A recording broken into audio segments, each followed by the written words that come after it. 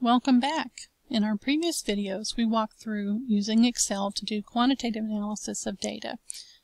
Using the value-added exercise for Module 6, and I know that we're in Module 5, I apologize, and using the LibQual 2004 open data, we were able to do some analysis of that data quantitatively in order to answer some questions.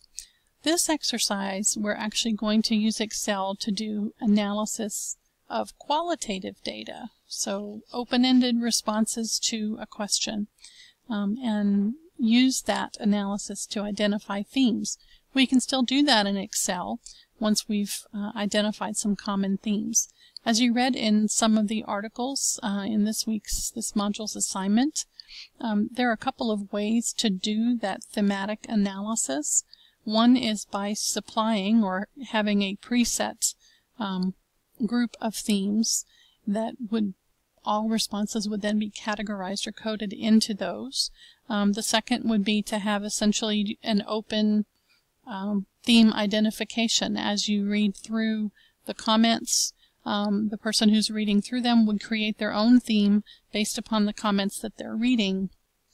And then once they've completed the analysis, they might look for commonalities among the themes and decide if they wanted to combine them or not. But the idea is a preset group of themes or created as you analyze themes. We're actually going to do something that's sort of a combination of both. It's mostly preset. So if you look at the Qual Content Analysis file, you'll see that we have text responses from an open-ended question: what would improve your library experience? I have added here the information that you see on the value-added exercise 2. The most common themes for this type of survey are spaces, technology, staff, food, services, or collections. It is not necessarily going to get all of the comments, but again, these are the most common groupings, themes for this type of survey. So as we look at this, I've added those at the top of the as new columns in this data set so that we can then read through the comments. The way that you determine where a comment fits in a qualitative way, I'm going to read through this comment and say which one or many of these themes does this comment address. So a coffee shop would be the perfect addition. That's food, so I put a 1 here. Also, the library needs to be quieter. That's space. Students are very loud and the staff does not ask them to be quiet. The staff do not enforce anyone to lower their voices. So that's a comment about staff. So here in this single comment, I've actually identified 3 themes that are addressed by the response to this particular comment. You'll see the comment here on line 4. A cafe in the library. Okay, that's clearly food, so I've put a 1 here. It could be that there are something is mentioned twice that relates to any one theme within the same comment, and that's okay, then we would just add a 2. So if we look now at the Qual Content Analysis Answers file, you can see this has been completely coded with all of the numbers that I have added here. What I did not add was any new themes, so I didn't identify anything in analysis of these comments that I thought that really needs to be another theme. That's just the way that I did it. Again, this is qualitative, so it's much less precise or exacting, and I'm not requiring that you actually only use these 6 themes. I'm going to give you have the freedom to do that. You're going to do this exercise on a separate data set, by the way. So we've got all of these added up. Now, my quest is to determine what are the 3 greatest or most frequently identified themes. So I can go about that a couple of ways. I can write down theme 1 has 11 comments related to it. Theme 2, technology, has 4, and I'm just looking at the sum. So in the case of spaces, you'll notice here I've got 2. So 2 separate comments related to space within this single text response. Theme 3, so I'm going to write that down. So I can just write all the answers down and then answer the question. Or I can go back to a pivot table, so I select all my data. I insert a pivot table using that data in a new worksheet. And now I want to look at, I actually want to look at all of these together. But I don't want the count, I actually want the sum. So I'm going to bring down each one of the themes and then change it to a sum. Value field setting, sum. 4 is food.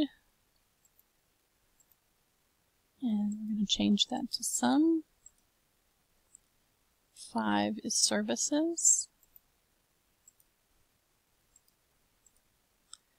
And 6 is collections. So sum. So I now have all the sum of all of the coding for each one of the themes, all on one sheet. So as I look at this, well, it's got my information, but it's not organized particularly well. So let's drag this values, which is in columns, let's drag that over to rows. And now I can see that I have got all of my themes in order and the sum of their comments. Now if I want to do a little additional manipulation with this, I'm going to have to copy it out of the pivot table and paste it, so I can then do some other analysis. So I want to look at the sum of all of these, and this is total comments around themes. It's not the total number of comments, because remember we had 36 respondents and not all of them replied. And in some cases we had multiple comments around a theme within one textual response from a user. So if we look at this, I'm just going to highlight that a little bit so we can take it out. Now, if I want to organize these from greatest to least,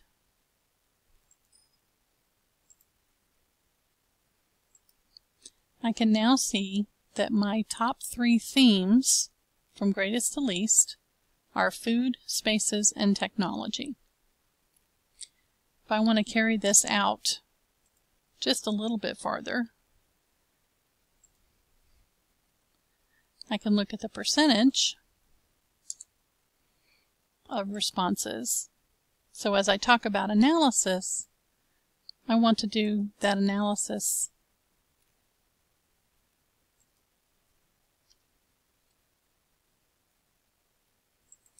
in percentages.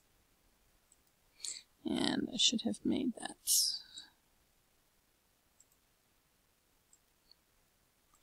Just going to say 31.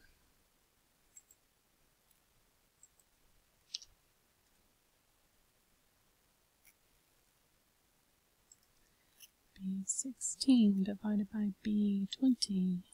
Apologies.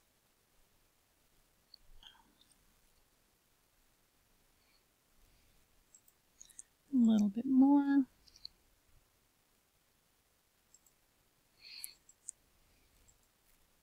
So there is a way to have an absolute variable, which I should have done in order to accomplish that. Now I want to select these and go back up to home. I'm going to choose percentage, and now all of these are percentages. So again, when I want to talk about this in a narrative form, I'm going to want to talk about the percentages of responses. So my top 3, if I want to do a summary, you can see here's a sample summary.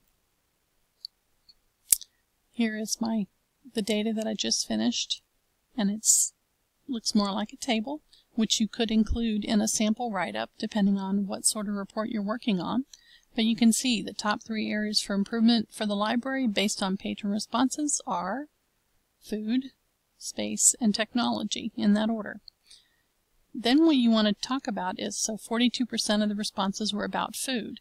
And refer to the comments in particular. What is it about food? Maybe they're asking for coffee, requesting a cafe, more snack options, later hours of food offering.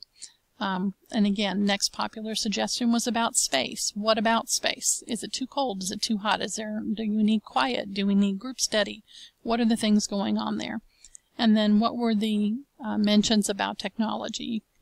Anyone can see there were only 4 comments, so what generally were those, and describe those.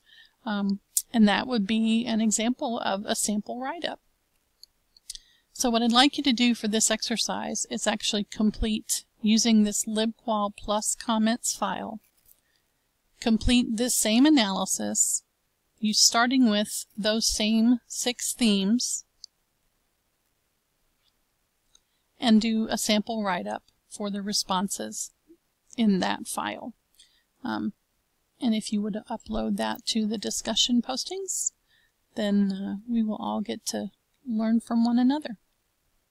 Thanks so much. This has been a lot of fun.